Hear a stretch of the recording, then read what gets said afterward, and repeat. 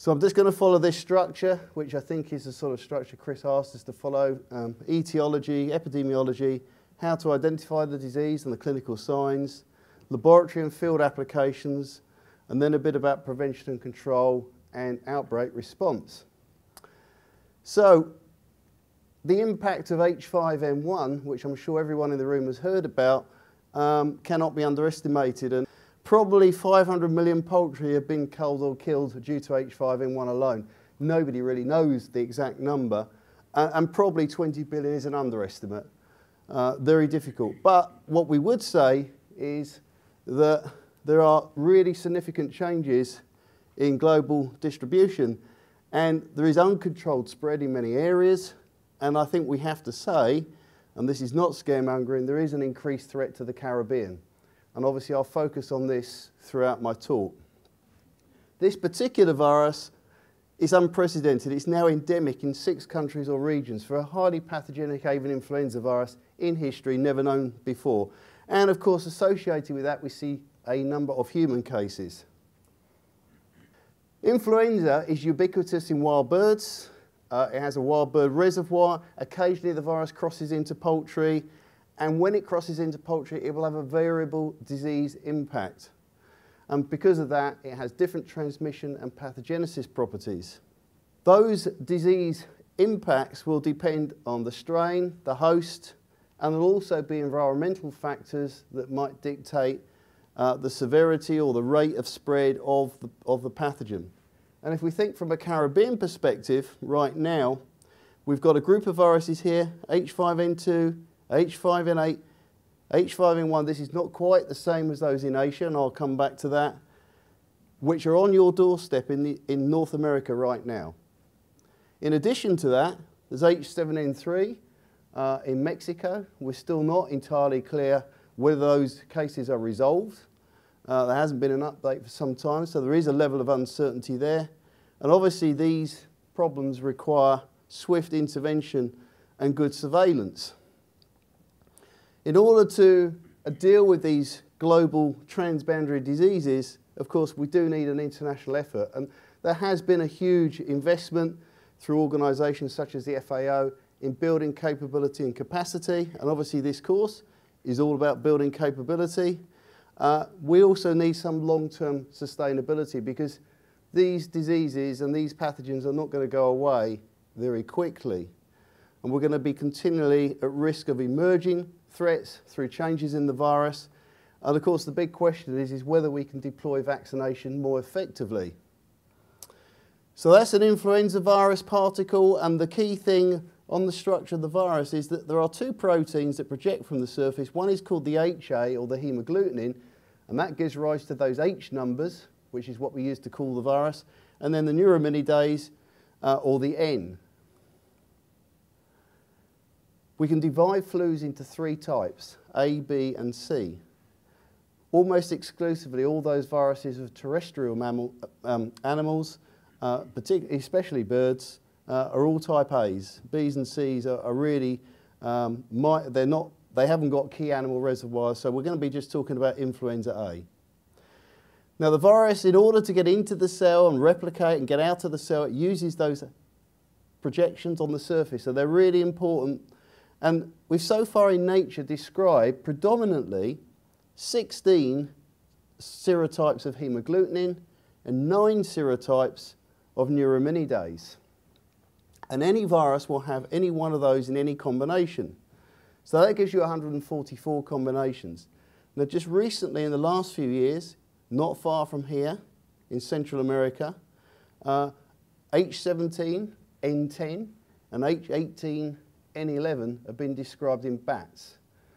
They've not been reported in any other host species. So for the moment, I'm going to focus on these 16. And you can see that they've all been found in avian species, but when we look at other mammalians, when we look at mammalian species, we see a much more restricted host range. And we'll be talking about swine influenza later in the meeting. And of course, the key thing about flu is that once it enters a host population, it undergoes what we call drift. It changes through mutations over time, and then occasionally we get a very big change where a new serotype emerges, and that is what we call antigenic shift. So these viruses that are in North America now, why are they getting different numbers? They started off as H5N2, you've got H5N8, you've got H5N1. That's quite simplistic. Underneath that, there's another level of complexity because the virus has 8 gene segments, and if 2 viruses infect the same cell, in theory they can mix and match. And as long as you have a full set of 8 genes, you could end up with new progeny virus. So this gives rise to what we call a lot of genetic diversity. And in terms of poultry, the birds select the virus that's probably the best fit, or the virus selects the bird rather. And so those ones that have the highest fitness will get selected for, and that drives a lot of diversity, which is why we see lots of different viruses. So this is a picture going back many years. In fact, it was looking for Newcastle disease reservoirs in wild birds, lakes up in the north of America, and they found that when they sampled these birds, they didn't just detect avian paramyxoviruses, they detected influenza. Not only that, they had very high detection rates. 26% of these feral ducks that were sampled yielded virus. And of course, that was the cornerstone of what we know today about the reservoir. And in fact, if you look in every order or family, pretty much you will find an example species from which an influenza virus has been isolated. So we have to consider any avian species has some potential susceptibility. But there are 2 groups that are way more important. So at the bottom here, the Anatidae, or the ducks and the geese, and the Terradiforms, or the shorebirds, here. And that's because these 2 groups, particularly the ducks, are factories for producing virus. So some work that was done a long time ago now showed that 10 to the 8.7 infectious virus particles per gram of feces could be infected by a single duck a day. Now, they produce a lot of grams of feces per day. So as veterinarians, you probably know better than I. That is a lot of virus. And these birds, importantly to remember, are asymptomatically infected with most strains. So although this is a picture in northern England, this could be anywhere in the world. This is a lake with lots of migratory waterfowl in winter. If you sample that lake water, you would most likely find a number of influenza viruses in it. So conventionally, we have this wild bird reservoir, and the viruses exist there in what we call low pathogenic form. And occasionally, they will spread to poultry. And after sustained transmission in poultry, some strains, a restricted number, may mutate into what we call highly pathogenic avian influenza. Now this is the disease that all of the international effort is designed to try and control. There are efforts to control low pathogenic viruses, and I'll come back to that, but this is what we're really trying to protect against because these are highly lethal, fast-spreading viruses. And from time to time, there are other what we call low pathogenic viruses that do cause global panzootics but don't have the same disease impact. Now, this was the dogma for many years until probably the late 1900s, 1996, when H5N1 emerged, and since then we've got these other combinations that are closely related, H5N2, H5N3 and H5N8. So 2 of those are present in North America right now. And these are completely different because these highly pathogenic viruses can be maintained in wild birds. Previously, these could only be maintained in poultry. So if we look at transmission, if you've got your wild bird reservoir, periodically these viruses will spill over into particularly domestic ducks. But if you don't have ducks, and I don't think you rear domestic ducks here, I'm correct in saying, these viruses are just as adept at going directly into galliforms, particularly chickens. And in that form, they're low pathogenic. They pass as a low pathogenic virus, and they will cause quite often a very mild infection. In fact, quite often they will be very difficult clinically to detect, and I'll come back to that. But after transmission within that poultry or that galliform population, so it's chickens or turkeys we're talking about here, they can mutate into a virulent form and cause a very devastating disease, with extremely high and rapid mortality. What controls that is very complicated, but it's all to do with the viral genes, and this transmission and this ability to switch hosts is dictated by certain factors within the genetic makeup of the virus.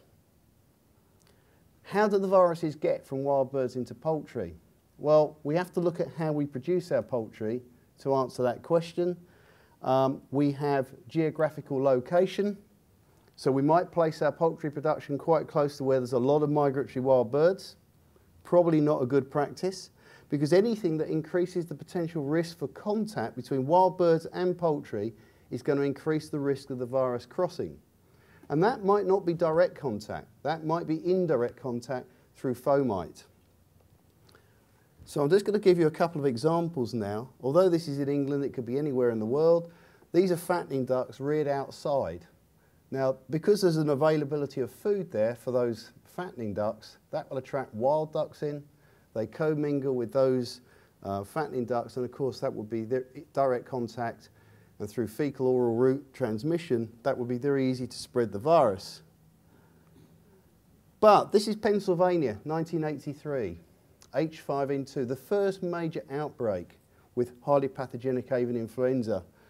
And this farmer decided that it would be aesthetically pleasing to dig a pond and attract some wild ducks in. He did that. Unfortunately, those birds did come in, and it resulted in a spread of virus from here into his secure poultry sector, and he had an outbreak of highly pathogenic avian influenza, and I think at the time it cost about $10 million US. That doesn't sound a lot, but that was 1983. This was a very biosecure poultry unit, you can see here, but he used unsanitized water here for drinking, and therefore this water, there's nothing on it at the moment, but there was wild birds came onto that water, they shed the virus in their feces, that got into the poultry house, mutated into a virulent form, outbreak of highly pathogenic avian influenza. So some very simple breaches. This farm had mixed breeds on it, ducks, chickens, turkeys, horses, geese. Not ideal, because the more you bring different hosts into close contact, the greater the risk for cross-species transmission, and you increase your risk. This was in England. This was H5N1 in November 2000. You can see there's a large lake here. We are going towards free-range production. That's what the consumer wants. They want all their birds reared outdoors. Welfare concerns. You can see some turkey sheds just down here, and the birds were able to roam down to the edge of the lake. Large numbers of migratory waterfowl, brought in the H5N1, exposure to the turkeys, we had an outbreak. So farming practices have a big influence on the risk. Once the virus has got in, however, after primary introduction, most of what we see, of course, is secondary spread, particularly with H5N1. And we have to remember, once the virus has entered a chicken population, they're also very good at replicating the virus as well.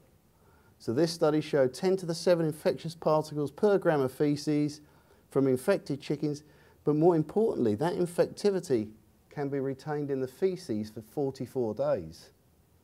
So if you're trying to depopulate and control after an outbreak, you have to make good the environment that those birds are in as well, because the virus will persist.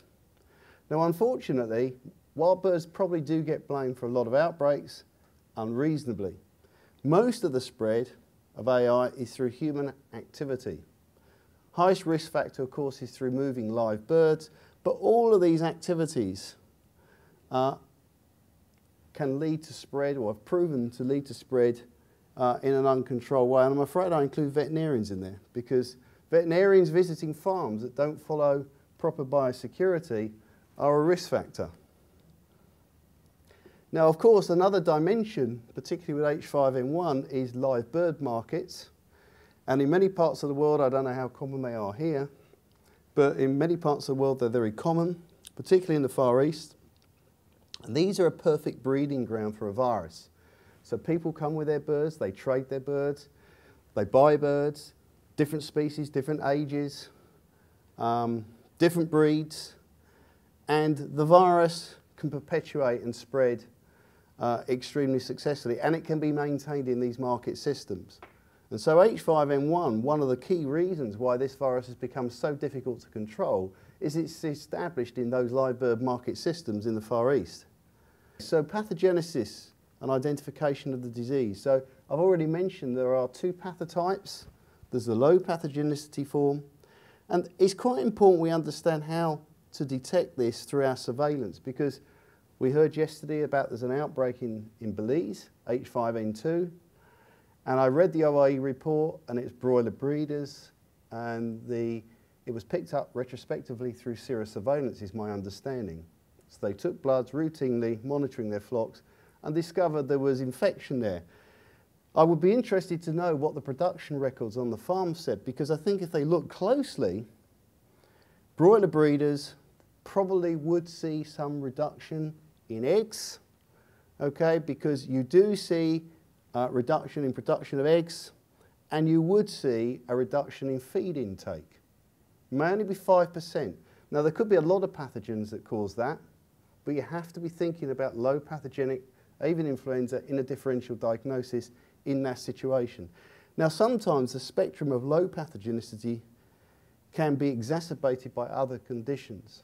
So presence of secondary bacteria may lead to something a lot more progressive and a lot more severe with mortality. But typically, low path flu on its own will cause very low or negligible mortality. However, the highly pathogenic form in galliforms is very distinctive. It's a severe disease, high mortality, often up to 100% within 24 to 48 hours. But today, only the H5 and the H7 viruses have been shown to have the ability to exist in a highly pathogenic form. And I'll come back to that. And so that's why, through the OIE, for international notification, we focus on H5 and H7. This is a turkey with sinusitis, with low path infection. Respiratory distress is not uncommon in galliforms, chickens and turkeys. But there could be a spectrum when we see highly pathogenic. Whilst mortality is often high, it's not always necessarily 100%. And these viruses at the moment are slightly attenuated compared to H5N1, particularly in ducks. Other signs could be any combination. Clearly cessation of egg laying, respiratory, excessive lacrimation, edema of the head, subcutaneous hemorrhages, diarrhea, neurological signs, and specified lesions at necropsy. So you do see hemorrhages in the lung and the intestine, and sometimes in some of the other organ systems. But these signs are not pathognomic. They can give you an indicative suspicion of highly pathogenic avian influenza, but you certainly couldn't differentiate them from virulent Newcastle disease.